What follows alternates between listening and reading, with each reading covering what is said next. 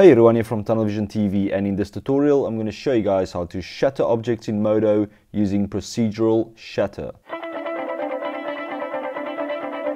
So here we are in Modo, and let's start by creating a floor. So I'm just going to drag out a floor, something like that. I'm just going to call this mesh floor.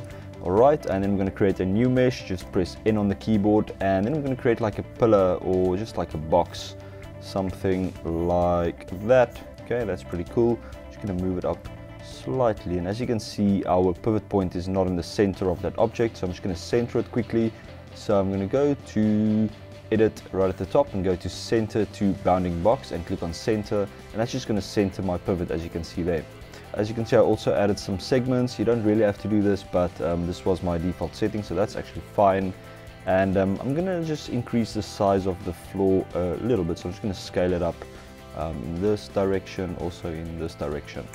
Alright, so let's create one more mesh, and that's going to be our sphere or our ball. So press N on the keyboard, and oh yeah, let's just rename our pillar or the box. I'm just going to call it box. It's not really a box, it's a pillar, but let's call it the box. Alright, so our new mesh, we're going to create a sphere, and I'm just going to create a, if I hold down Control and click on the sphere, I'm just going to create like a 1 meter by 1 meter sphere, and that's actually perfect for this tutorial. So I'm just going to try and center it on that pillar, move it a little bit this way, and what I want to do is I want to try and let this ball or the sphere just kind of move this way and go through the box or through the pillar and shatter the pillar, as you saw in the render at the beginning of this video. So I'm just going to move it up a little bit more, a little bit backwards, and that's basically our scene, all the stuff that we need. So let's just rename that mesh. I'm going to call it ball to make things nice and simple. And then we're going to go to the setup layout here at the top, and this is where we're going to be doing the dynamics and the simulation.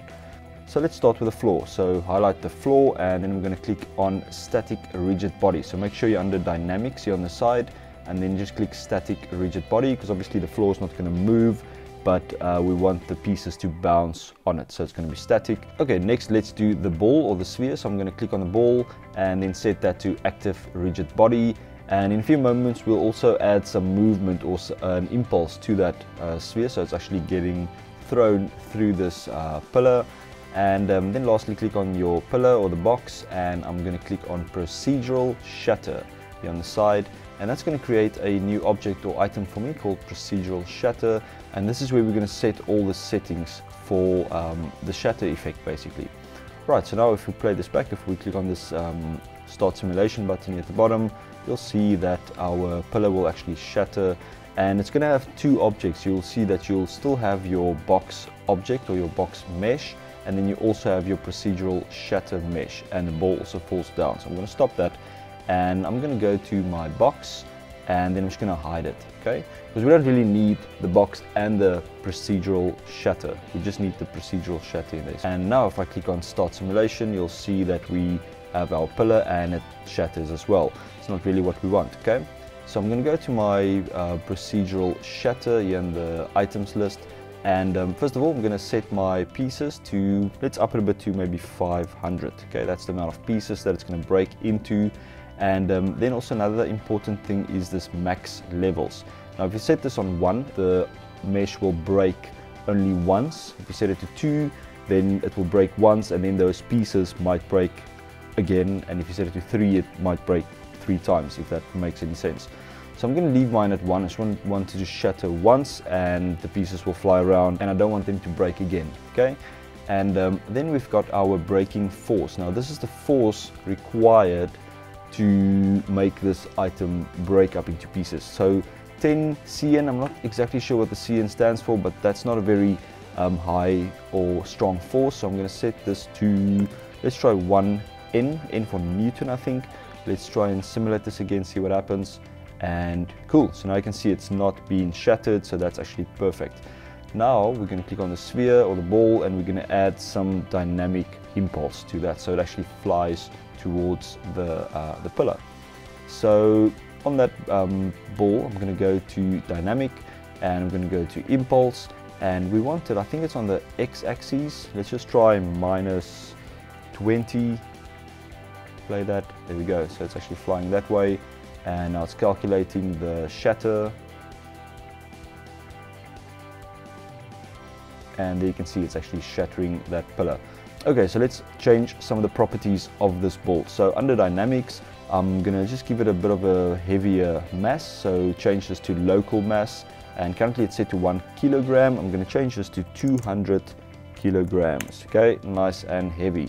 So let's simulate that again. Okay, now we need to increase our impulse. Because we increased the mass, we need to increase the impulse. So minus 20 Newton is not strong enough, so I'm going to set this to minus, let's try 3000. Okay, let's see how that works. Okay, that's looking pretty cool. Let's change some other settings as well. I want this sphere or this ball to actually move a little bit into the air first and then come down, so we want to give it a Y impulse as well. So maybe like a 500 Newton upwards. Okay, let's try that. And as you can see there, the ball actually went up a little bit and then came down towards the pillar, and now we should see our shatter. There we go, that's looking pretty cool. Alright, so now as you can see, our first frame, or frame 0, doesn't actually show the pillar, which is a bit strange. But let me show you guys how to fix that when you actually cache your simulation. So once you're happy with the simulation, you're going to go to dynamics right at the top, and we're going to click on cache simulation, this one here, and it's going to ask you which frames or the start time and the end time. So I'm going to do the whole thing 0 to 120, and then this pre-roll is usually set to 0, and if you set this pre-roll to 1, it means that it's actually going to start the simulation 1 frame earlier, which is at frame -1.